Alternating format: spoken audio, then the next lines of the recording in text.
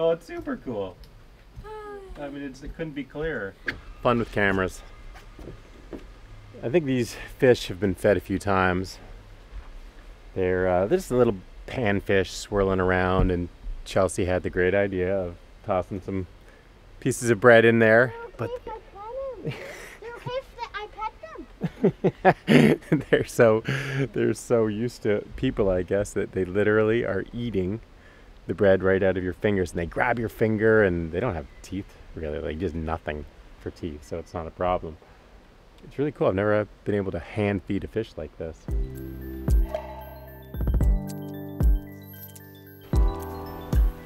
Well, the day has started with some rain. This is the first day with Nicole and Chelsea here. We were planning to do some paddling and cruising today, but it looks like the weather is not cooperating. We're supposed to have rain for most of the day. So we'll slowly get ourselves up, have a nice big breakfast, relax, get through the locks once they open, and we'll cruise. But tomorrow is supposed to be a beautiful day, so we're not going to stress about making it any major distance today. We'll just enjoy some quiet, relaxing family time.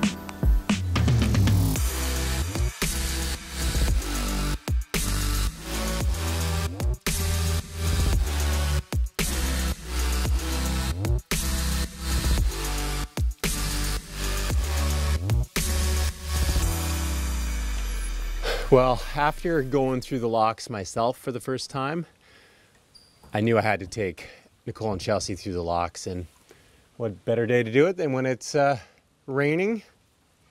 A little paddling adventure. There's nothing wrong with being wet when you're paddling. To paddle is to be wet. You're gonna love this. We're going into this room. They're gonna close these big doors behind us. Will it be scary? And then they're gonna drain the water out of it like a bathtub. And we're just gonna go, and hopefully we don't go down the drain. Really? Will we? Go down the drain? Yeah. Can you imagine? If we do go down the drain, just close your eyes, hold your breath. Would it happen? We'll come out the other side. No, but would it happen? No. No. Because these guys will make sure we don't go down the drain. What happens if we do? All you have to do, Chelsea, is hold on to the rope, and we'll just slowly slide down the rope. The rope is just so we don't just start going all over the place. It's not very rough or anything.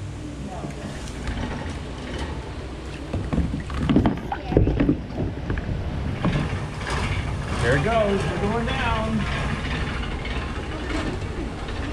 No, they're not moving it. Look at that. Yeah, we'll wait till it's open a bit more. All right.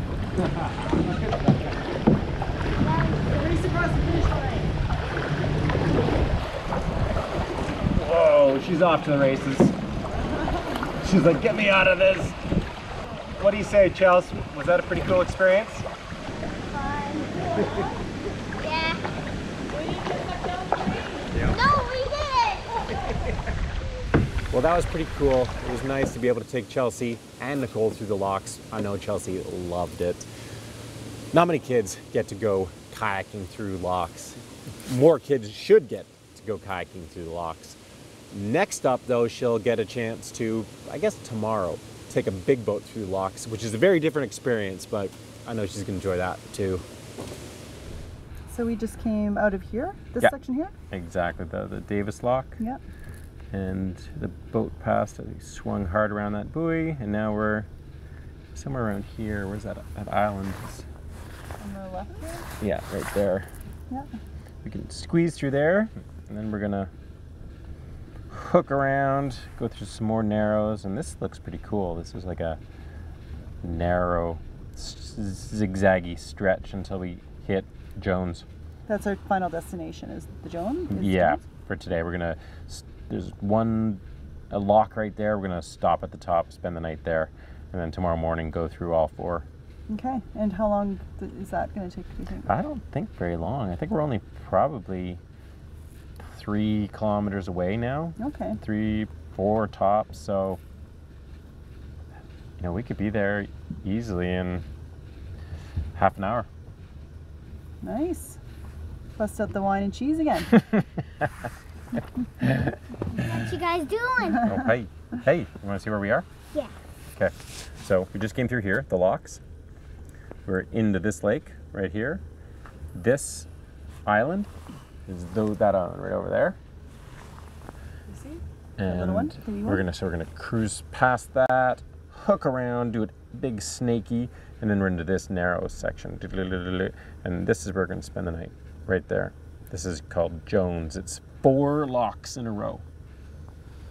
We get to go through 4. You go from one lock like a step. into the next lock, into the next lock, into the next lock. Really? Well, actually, there's 1 that's separate, and then 3 that are together. That's so cool. All right. She's excited. 3, 2, 1. Whoa! Yeah! Oh my god. I'm doing that again. My mom's jumping with me, but not on the long side. Oh my goodness. Oh my god. Right now she's thinking in her head, why is she doing this? I'm never going to warm up. Count yourselves down. 5, 4, 3,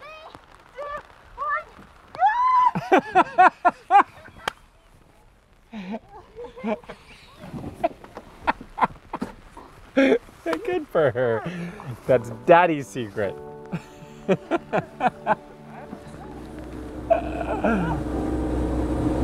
think one of the coolest things about this Rideau Canal is that there's so much variety.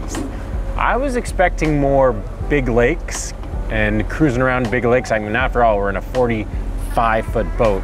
I wasn't expecting to spend much time in a narrow passage like this, but there's all sorts of cool little channels and passageways that you have to take to keep following the canal. This is part of the Rideau Canal right now. We're making our way to Jones Locks, and oh my God, we were just in a big lake covered with islands, and now we're winding our way through like a little wilderness meandering creek almost.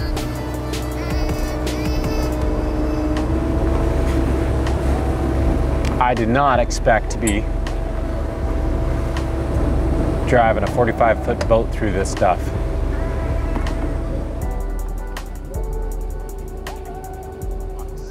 Let's go for a hike, Dad. Okay. I'm just so tempted to. That's why they lock them, because kids like you are too tempted to.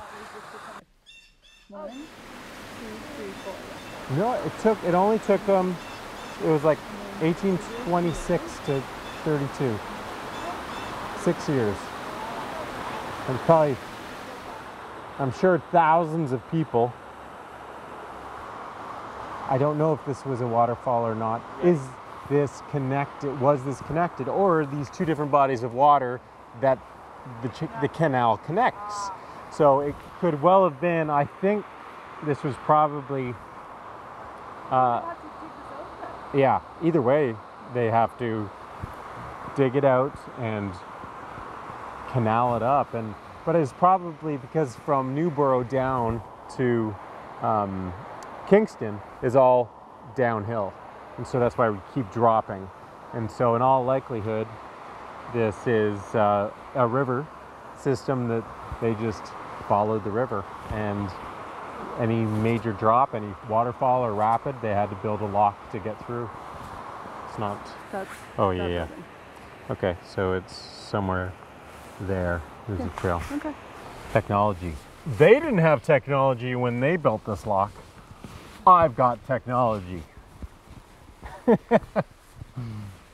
Well, I guess they had technology from that time.